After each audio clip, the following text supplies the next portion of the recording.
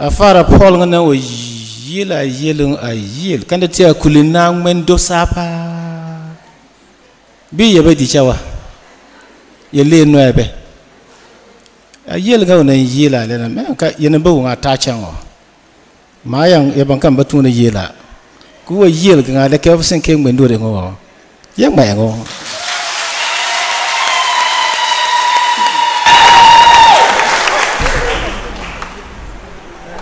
you're for a Jude Bala.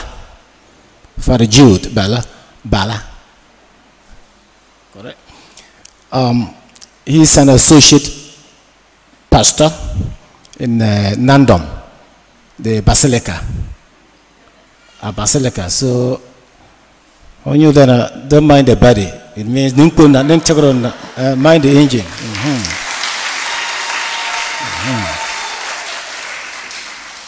Daar kan je naar binnen kunnen voor zoepelizia was een naadje. Who knows? He's working on is it a postgraduate program? Okay. Postgraduate diploma in religious studies at Cape Coast University here. So he came to submit his final project work. So we are so glad to have you here for the Jude. And we thank you for all the good things that you and others are doing back at home. So we keep in our prayers, and we hope you pray for us too who are in the diaspora. Okay? Welcome. My dear friends, I want to talk about the 3 P's. You know, P as in Paul, or P as in Pia, or P as in people. I want to speak about some 3 P's that the risen Lord gave not just to his disciples, not just to the apostles, but to all of us Christians of all generations. The 3 P's. You know, today's gospel is a continuation of the appearance of the risen Lord to the 2 disciples who were on the road to Emmaus. You know, these disciples, if you recall the story, were part of the larger group who had put their hope in Jesus. And then Good Friday, they saw all that happened to him. And they saw his burial with a big stone over that tomb. They gave up all hope because they were so disappointed. They were downcast. So they decided to go back to their village. On that journey, in their despair, in their hopelessness, a stranger came and walked with them. And he asked them what the problem was. And they told him, "Are you the only stranger in Jerusalem who haven't heard of all the events that took place, all that happened to Jesus of Nazareth, the one that we had put all our hopes in? But the leaders had him condemned and buried." Jesus opened their minds to the scriptures, how all that happened to him has been prophesied, how they could go back to their scriptures, to the law, to Moses and the prophet, how they all spoke about what happened to him. And of course, eventually they got to the village, they invited him to dinner, and then as they had dinner, they recognized him. That is the Lord. These disciples ran back to Jerusalem to meet the other people, to meet Peter and the other group, to tell them that, yes, indeed, he is risen. We have seen him. just as Peter has confirmed. So, my dear friends, in the appearance recounted in today's gospel, the Lord establishes three features, three elements that will define or that will be a part of every authentic Christian community until the end of time. So what are the three P's that I want to talk about? First P, peace. He gave us peace. Peace. He gives the disciples peace because they were in turmoil. They were devastated. They were in confusion, and they were even in guilt because these followers had abandoned him. They denied him. He was left alone on that cross. They had betrayed their master. They were sorry, but they could not turn the clock back. Jesus knows what they needed most at this time. Not rebuke, no reproach, not blame. More so, they were repentant for all that they had done and all that they had failed to live up to. And so, Jesus comes to them, and the first thing he says to them is, peace be with you. Peace be with you. To let them know that they were forgiven. And that is why, my dear friends, their fear turned into joy, as we're told in the gospel. What does this mean for us? It means that no matter, my dear friends, no matter what we have done, no matter what our past might have been, however horrible the things that we did, our repentance can bring new life.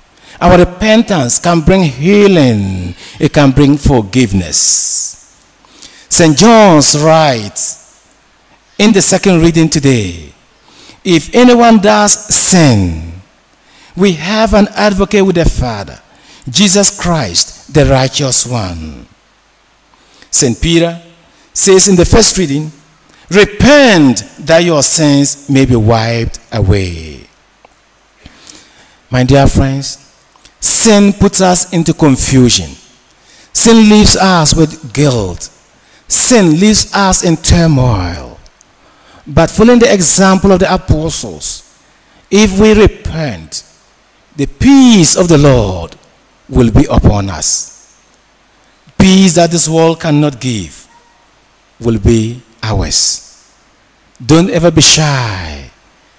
Don't ever be dismayed or discouraged about what your life has been, about who has defined or redefined you, about what your past has been.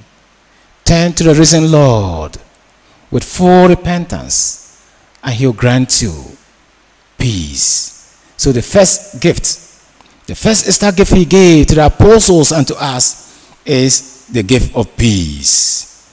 The second P, his presence. His presence. His real presence. In the gospel we heard him as he tried to prove to them that he wasn't a ghost, that he was real. He said, it is I, myself. It is I, myself. Touch my hands and my feet. A ghost has no bones. It is really me. Beloved, today, right now, right here, in this place, Jesus is truly among us through his Holy Spirit. When we pray and when we gather with fellow Christians in faith, he is present to us. He says, where two or three are gathered in his name, he is in their midst. We are more than two. We are more than three. And Christ is present here in our midst. He is real. He is present more vividly in the Eucharist. In the Eucharist.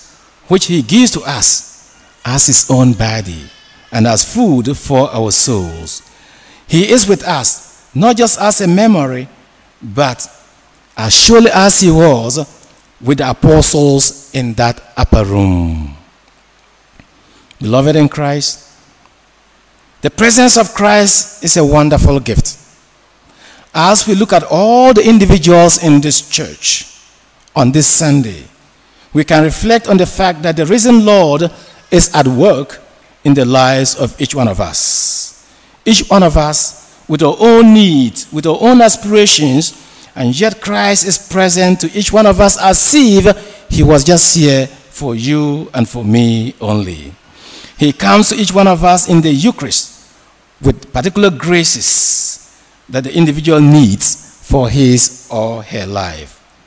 The enduring, the lasting, the permanent real presence of Christ to us is his second gift that he gives to the apostles and to us. His peace, his presence, and now the third P is his purpose. His purpose. Besides his peace and his presence, there is also his purpose. The Lord sent the apostles to be witnesses of this new way of life, of this new truth that had entered the universe. The Lord sends us also out to be witnesses of the same truth. My dear friends, the church has so many great heroic witnesses to Christ's life and teaching. There are many saints, some who are yet to be canonized, who have been witnesses, who have lived this mission to proclaim Christ loud and clear to the world. We too are given the purpose as well. The story of Easter was not finished with the ascension of Jesus. Now we are part of that story.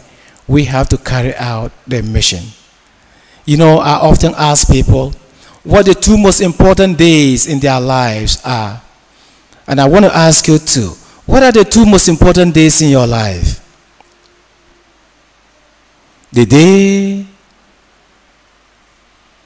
What are the two most important days in your lives? Your birthday, the day you were born, and what's the second most important day? The day you die. Oh my goodness, Jesus. If you die, you are dead. It is not important to you, it's important to your family, who will be fighting over your property, or who will be struggling to give you a fitting burial. It will be more important to your spouse and your children, but not to you. I give you the answer right here. The second most important day is the day you know why you are here. The first most important day in your life, the day you were born, and the second one is the day you know why. Why am I here? What is my purpose? Did God just create you to add you to the statistics of the world? No. There is a reason why we are all here.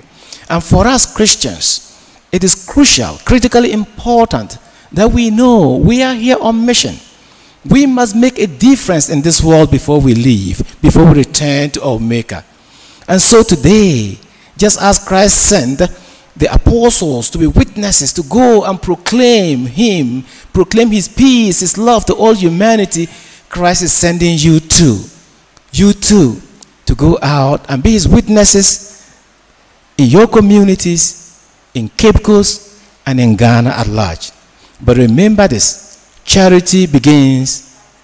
Therefore, whatever message of Christ, whether it is his peace, his love, his presence that you want to proclaim out there, start it at home. Start it at home. In Kristo Bitaba, azine kosiera a Yesu na leya kunpo oga potur bazie adedo mwe wuluba cha okuban chotare me ata a chotare na adandan wi asbana okuban omaron onante pebe kada bien beba sotie po o yelka bon ka dana maron be yezie alena katiman purta Lenana karma Dana maron behuziye. Dana maron befuziye. Koya masa uburion bari.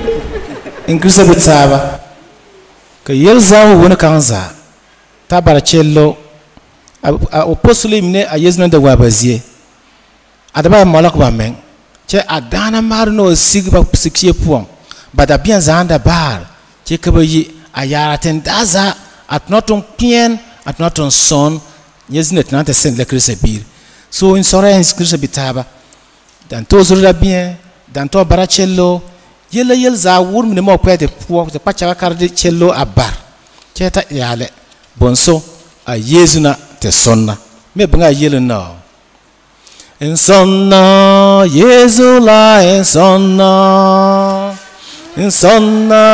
yezula in sonna en wore puo en wala puo onata ona malu bale kashan da insomma yezula insomma yezula insomma wore puoi wala onata ona malu bale kashan da punna za wor po nambe punna za wahala po nambe anga apostol ibn bena Uta sonna, aku sonna menjadi bangwan maru sikri puang. Aku sonna menjadi bangwan maru aku yir puang. Ona bangwan maru aku tumazia puang. Ona bangwan maru aku kesabilu nyafura puang. Teto abaracello. Ochotar ay sebab nande ko apostol ibn chade ko temen menna omenga his presence. Odia omenga akote. To ayezu menga yel kurenya. Katem na tem zat no lanta. Kumbete pachaga mambete sensore bid ajukase po temata ikase huma ko dia katimeka po timeka humeka po a krista la dena karmayele aha ampo ka a yesu ngana a enga na karamande aponinta atota awo ka a yesu pete enga anga trambe enga dena so kunande o mga akote amasinga ka kure cello papa akure no akute joy labo popialo akure popialo anga apostol bine ono pala ka da bien zabaja ka popialo po akabana katrenta abonga awareness ka Jesus rim bete nga u bete zien tegle se ka tachelo trafian ka yel za frère bika da bien far za pirate ayelon kan yemen yel ba nga itazaro da bien yomne itazaro da bien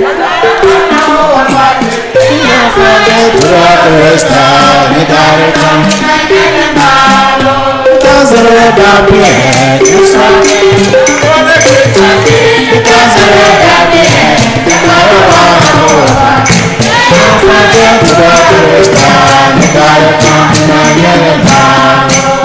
Christian behozien abeho sekirin abeho nyaforen sultana kumba buyelza soba kumba buyelza nenjige kumba buyelza bella kumba buyelza zirmarza kumba buyelza weapons a sultana ngana form against home o kumbanya yelza nyogole ka yelo bonebo nyaho dagara ko wa bobuda yewona yeta zoro da bien wel to ayela ata swa na de ko apostol ne chade ko teminna ama ka te wa otontonba te wa owdiere ba apanta a onom ana omaro ayin ayonathan daza ambaya an kan yila lena ka charity man beginning at home katine mbora katide yesu nom ayikunu ba yegen awuka yesu siri ire akun puo akun apo min change ti nyofue te wa no na wa nom no ba na wa maro no ba no wa po pialo no ba se ka pampil atidie be wala hona ba ku en ya ba hona batabe aha anna ka latin mayeli kan nemo that quad non habit nemo that quad non habit hokombande bon ko to hona bata so ka hon bata nom hujia abata maro hujia hona ba yi yanti ko ne atin ba mata pa al ko ne aha ka hon bata ma dien che yi yen hona ma nye ne za an huol kan ya ko porbu ko cho